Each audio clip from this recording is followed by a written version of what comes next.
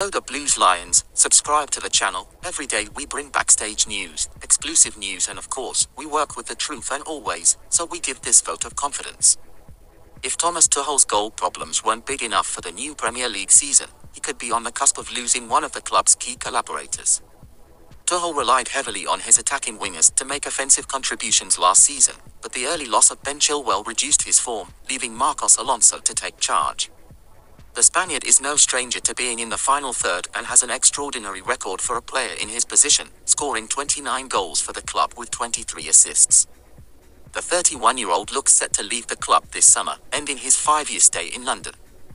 He was expected to move to Barcelona this window, along with Cesar Azpilicueta, but progress has been slow due to the Catalan club's ever-changing financial situation and reluctance to work with Xavi's side following the transfer saga of Jules Koundé. What do you think of this news? Leave your like. Thanks.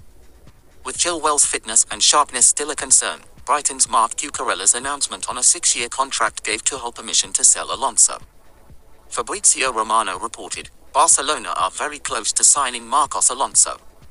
Negotiations are progressing well with Chelsea following the conclusion of the deal with Cucurella, personal terms agreed months ago. They said it is now very close. Parties waiting for Tuchel's green light, but now finally confident.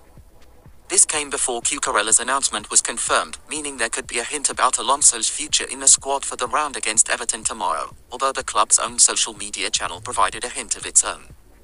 In some photos of Cucurella holding the new white jersey, it looked like he had been given the number 32. However, one of the images with the new squad number was deleted, and this opens up the possibility that Alonso's top 3 could be given to Cucurella.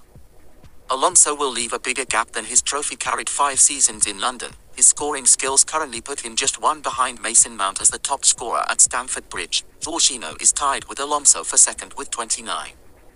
Cucurella is not known for the same clinical skill in the box, scoring just 1 goal for Brighton in 38 appearances.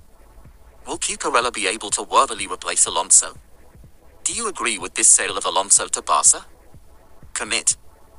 Leave your opinion below. I will answer all comments. Let's talk.